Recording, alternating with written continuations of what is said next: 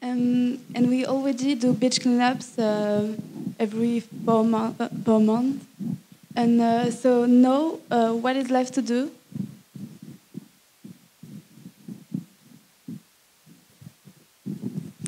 So the first project will be to do a short film to raise the awareness in our school.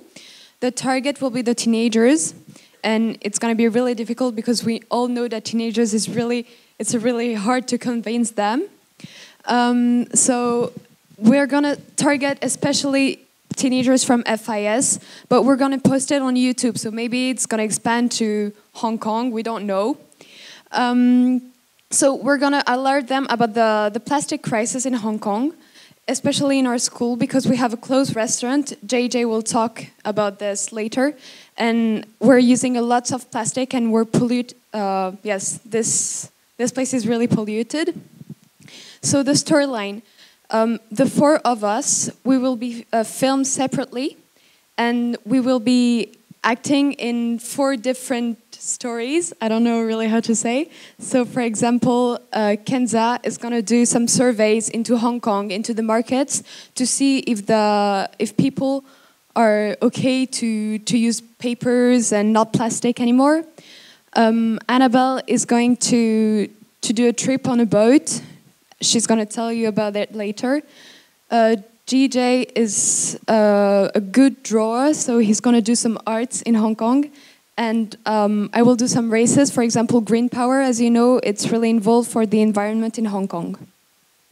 So in short, what Elsa just said is exactly that. And so what we're also going to do is that through these 4 different individual projects, we are going to try to show that there are different ways to find a solution, and there isn't just one to this problem. And to show that we're all in a community, so we're going to try to film each other all and going through different paths and different ways. And at the end, we're all intertwined and connected as a community, showing that this isn't something you do alone. This is a team effort, and it is something that is going to be good in the long term, and which is going to bring and which involves a lot of effort. So I'm going to talk about the second project. As you may know, this is the Hong Kong Tennis Center, and this is where we have our sort of local restaurant, where it's a little shop where the kids, the high schoolers from our school, they go to eat at lunch breaks. So you get the food behind the little building there, and so they go to sit on the stairs, and what happens is that they don't throw their food trays and garbage in the bins, and they just leave it on the floor in these 2 areas. There's another area down there, you'll see. It's down the steps. They also go down the steps. And so the waste just fills up. And it's sometimes it pretty much looks like a landfill, and it's just covered in plastic waste. So it's behind this, and we sort of try to hide it, but it's very visible in the end. This is from Google Maps, so you won't see much, but if you actually go on a Friday night to our school, it's really disgusting. So the problem is that these are the only 2 specific items that are thrown. It's the polystyrene trays and the Nestea bottle, which everybody loves for some reason. We do have recycling bins.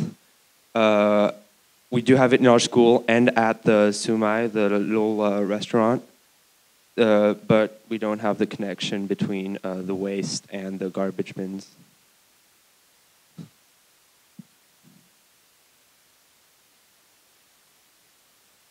So yeah, I already said. So as we said, it's a local restaurant near our school. And what we're trying to do is change their behavior.